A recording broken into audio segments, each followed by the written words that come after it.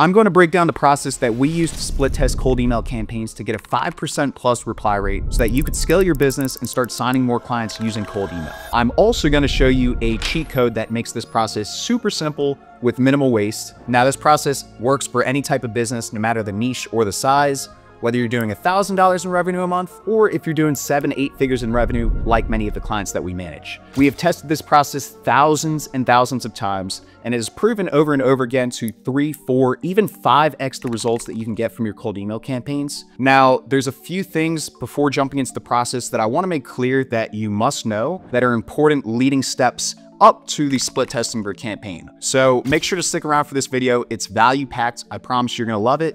Let's go ahead and jump right in. The first thing when you're getting ready to launch your first campaign is you wanna make sure that the people that you're reaching out to are very targeted, that your ideal customers, because any sort of split testing of your cold email campaigns really doesn't mean anything. And you're not going to be able to accurately depict whether one script works better than the other if you're reaching out to a bad lead list. So I put a lot of stress on this because it is so important to make sure that the first lead list that you built is laser targeted.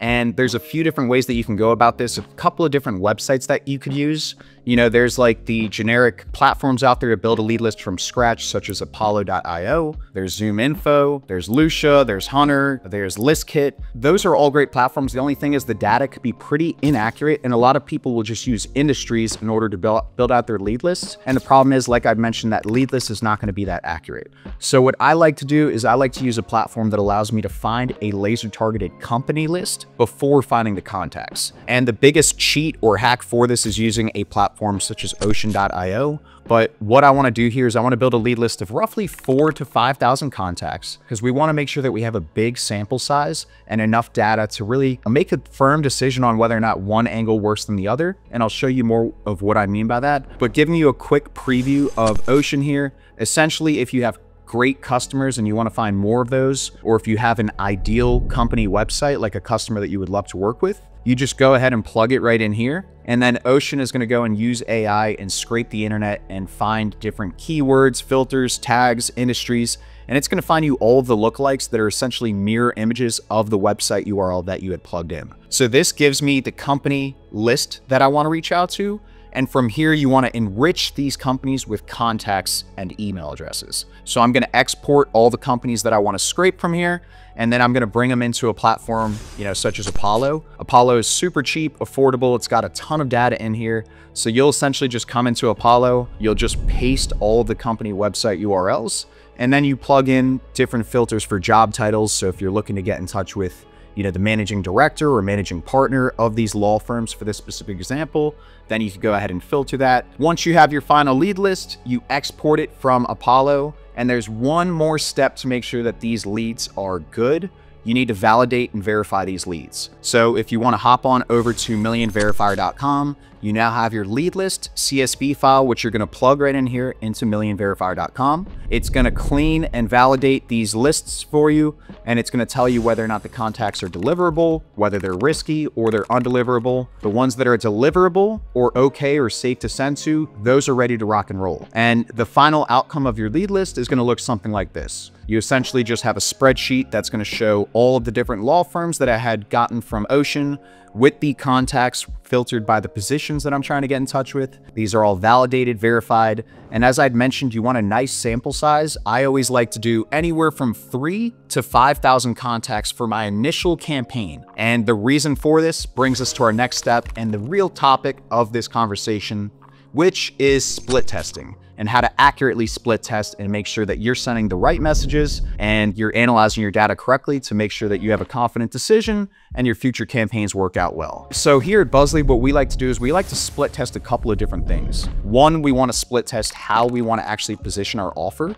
And we like to split test it anywhere from 4 to 10 different variations. So when we're reaching out to that initial lead list, we're essentially going to position our offer, in this case, 8 different ways.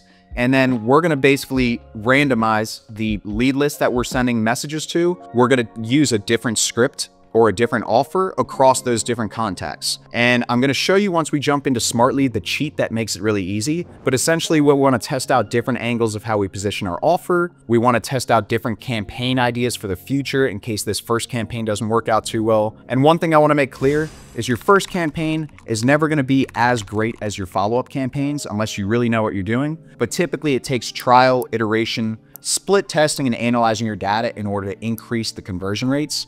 So if you don't get a 5% plus reply rate on your first campaign, don't be alarmed or anything like that. I promise you that's normal. But here we've got the campaign ideas that we want to split test in the future. We also have call to actions that we want to split test. So different hooks or magnets or incentives that we want to get people to book a call with us. It could be a free consultation and a review account setup.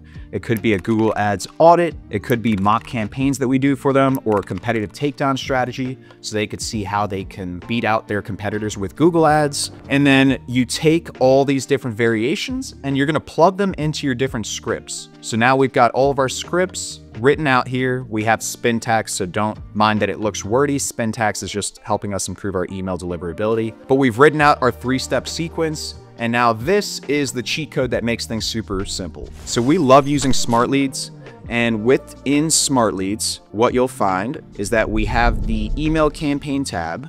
And if we were to go ahead and take this Google Sheet, we're just going to go ahead and plug this into Smartlead. And here you could see all the different variants. So it's a 3-step cold email campaign. We've taken all of these different scripts and angles that we ended up plugging down here, and we simply just plug it into Smartlead here. And now you can see that there's 10 different variations. We have a lead list of, I think, roughly 4,000 to 5,000 leads that I had shown you. Essentially, if we're looking at the volume here, so yeah, this list has 5,000 contacts. We have 10 different variations. And the reason for those numbers is we want to make sure that each of these different variants sends roughly 500 emails. Because if you're only sending 20 emails and then making a decision on whether or not that was a good performing script or not, it's just not enough data to really give you a concrete answer. So I always say, try to test with at least 500 emails per variant. And then this is a new campaign that we're getting it ready to launch. So I don't have the results here to show you on this one. But if we jump over to another example, I want to show you how we now analyze the data and what we want to do from here to optimize our future campaigns. Let's say I jump into here, and Smartleads makes it super easy. So I could see this campaign had 4,800 leads. Now I just want to scroll on down and take a look, and we could see what the reply rates are for each of these. We could see what the, positive reply rates are, what the bounce rates are.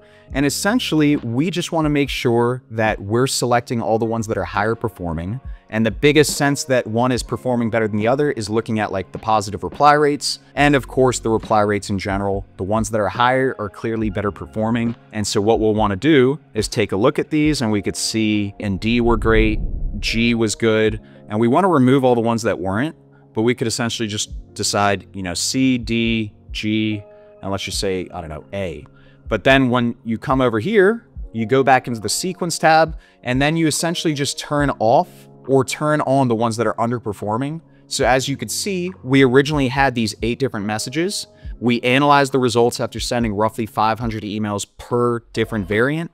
And now we are removing all the ones that underperformed, and we're only keeping the ones that had performed well. So any future campaign now that we run, if you want to do a true test, we could essentially now split test 4 different messages instead of 8. And then we're going to see, of these top performing 4, which are really the best. And if there's no clear indicator of one or the other, you could always test out different messages. But you essentially want to continue doing this process because it's trial and iteration, and your first campaign is always trying to figure out what sticks, what doesn't. The next campaign, you have a better idea, so you narrow down your messaging and your scripts around what previously worked, and then you continue doing that process over and over again, and eventually you get to the point where you're having, 5 to 10% plus reply rates, and you have a kick-ass cold email campaign. I want to keep this video short, but hopefully that essentially helps you out. Just to reiterate what we had talked about, you want to make sure that when you're split testing your cold email campaigns, you have a rock solid lead list to start off. You want to make sure that you have an ample amount of data. I like to say 3,000 to 5,000 leads. And I always want to make sure that I'm sending about 500 emails to each of these different variants. And after all of those leads have been contacted for the first time, analyze your data, remove the losers, hammer down on the winners, and then continue optimizing that process until you end up seeing, your conversions rates really shoot through the roof. Now, behind every successful cold email campaign that we've run, we have sent thousands of split testing emails that's helped us validate what offers and scripts work. That's ultimately led to our clients closing over $7 million in revenue from cold email. And although split testing is extremely important, it's crucial, it's a must, you need to make sure that you know how to write your scripts, how to ideate the process, and how to really position your offer. And if you're not quite sure how to do that and you enjoyed this video, then just make sure to stick around for the next video where we're going to teach you how to craft your offer, how to write your scripts, and essentially position yourself well to succeed with cold email. See you in the next one, guys.